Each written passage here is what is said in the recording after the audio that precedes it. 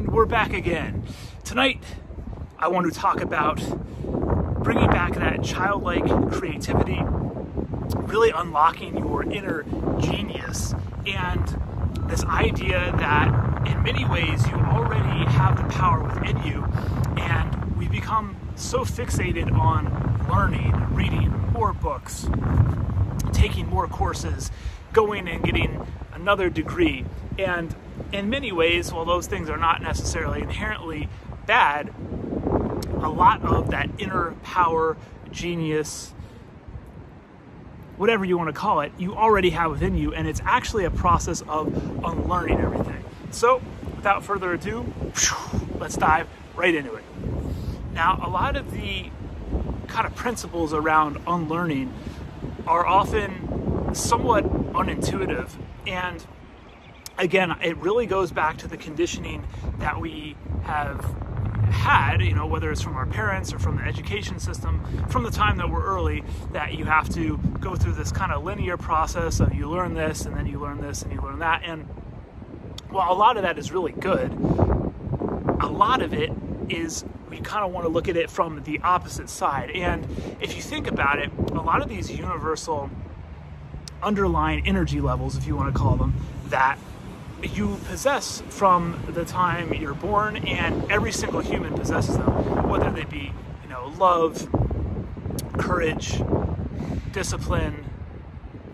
They're all things that you already have within you. And it's kind of sad, but as we go through life, as you go through, elementary school and middle school and high school, college, if you go on a higher education, it's like you slowly get a lot of these core energies like beaten out of you, like slowly one by one, and you kind of get into what we call like groupthink, conformity, and it's just really kind of like you just get it beaten out of you over time. So what I've had to do is really unlearn a lot of the things that had been messing me up, and what likely are messing you up as well. So by unlearning them, it's funny because one of the interesting exercises that I just recently started doing, and this doesn't exactly pertain to unlearning, but it's really good at kind of like unstifling you, it's called the 5-minute exercise, or at least that's what I call it. And what I'll do is either I'll just have a friend that I'll do it to, or I'll just take out my phone and I'll film myself for 5 minutes, just talk about complete gibberish. Like, have it be coherent in the sense that you're using real words. You're not just speaking in tongues. Like, they're real words, use real grammar, but just make it be kind of like as absurd as you can. So you can just start, talking about how, my cat went into the sandbox, and then I had to go to the grocery store because I needed more milk to feed the dog that was actually raising the cat. But unfortunately, my neighbor, he spilled a whole bunch of Clorox all over, so I had to go over there. Then I had to mow his lawn because he had broken his back. But my girlfriend also needed a foot rub, so then I had to go buy new clothes for her. And so it was just this whole ordeal. And then I had this surprise birthday party that I had to plan, which I had to bake a cake for. Unfortunately, I was out of flour, so I had to go back to the grocery store. And it was just this whole unfortunate chain of events that happened. Anyway, I'll do that for about 5 minutes, and I'll try to do that every day. And what I'll notice is that it'll just completely unstifle me. So I've battled with, I don't want to say battle with, but I definitely deal with somewhat anxiety, stifledness, being kind of overly analytical. And what this will do is it'll kind of just take you out of your head. A lot of times people will say that, in the moment they didn't know the right thing to say, or they didn't know the right thing to do. And again, doing this exercise, it kind of really boosts your creativity, as well as brings back a lot of that childlike qualities and characters that we've had just beaten out of us over the years. So give the 5-minute exercise a shot, and you'll notice that it's really fun, and that you kind of can quickly also boost your state up. So it's great for creativity, it's great for unstifling you, getting out of your head, and it's also just really fun to do. So continuing on that point that we already have this genius, this high level of energy within us, is something that's extremely important. And throughout most of the 20th century, geniuses were always thought of as being somewhat superior in the sense that they had this like God-given talent or skill that was different from everybody else. And while it may be true that some people in high levels of maybe mathematics or some sort of discipline like that naturally are acclimated to that, a lot of that is based on, or I should say a lot of the previous kind of misconceptions around genius were based around IQ, which is essentially a measure of someone's ability to like memorize words and symbols, which is definitely a measure of intelligence. But as we all know, there's so many different things that can create a genius. There's so many different types of skills and kind of social awareness, or even if you look at a lot of sports, so that's a level of genius if you're really good at sports, right? Musicians, artists, writers, there's so many different types of genius. And to sit there and just say that someone who has a high IQ is the only type of genius is just not the case. So my goal with this video is for you to begin to realize that everyone has these higher elements instilled within them, this level of consciousness from birth. It is your birthright, so take advantage of it. And with that being said, you do need to narrow down what it is that you really like and realistically what it is that you're really good at. Not everyone is cut out to be a famous mathematician, not everyone is cut out to be a NBA basketball player, but every single person has the ability to get really, really good at something. So I encourage you to really kind of deep dive into your skill set, what interests you, and the key is to align with these higher levels of energy, whether it be empathy or love or courage.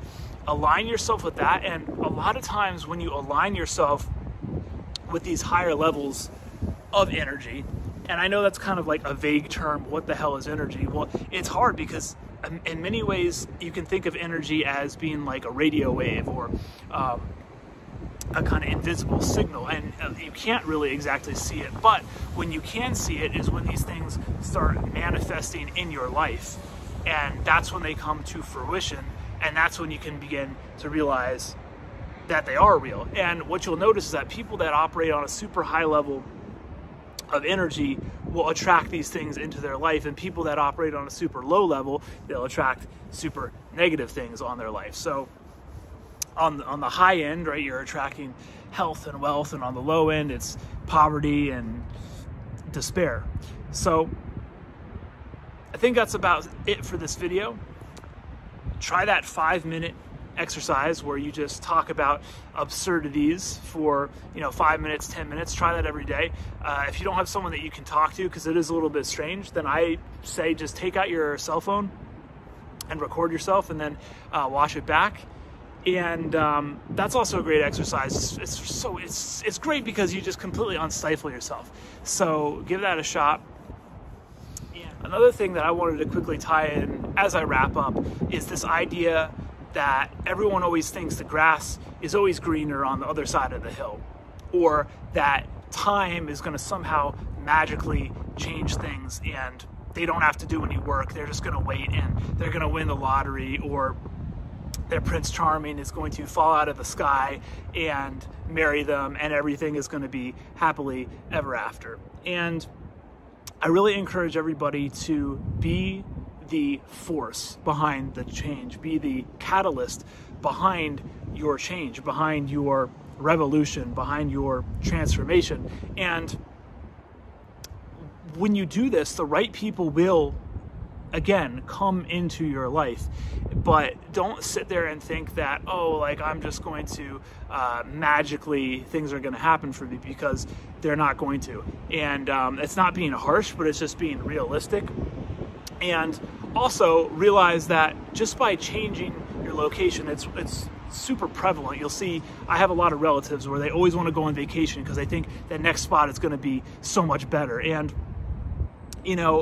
while it's nice to change up the scenery and see new places, until you've really gone through this whole transformation, this whole body change, and on a fundamental level, you really have no business going and exploring other areas. I always say, you know, you want to transform yourself first, and then you can spread it to other people. You can go to other places, and just realize that you need to put in the work, and you need to be the catalyst for yourself and be the creator. Don't be super reactive.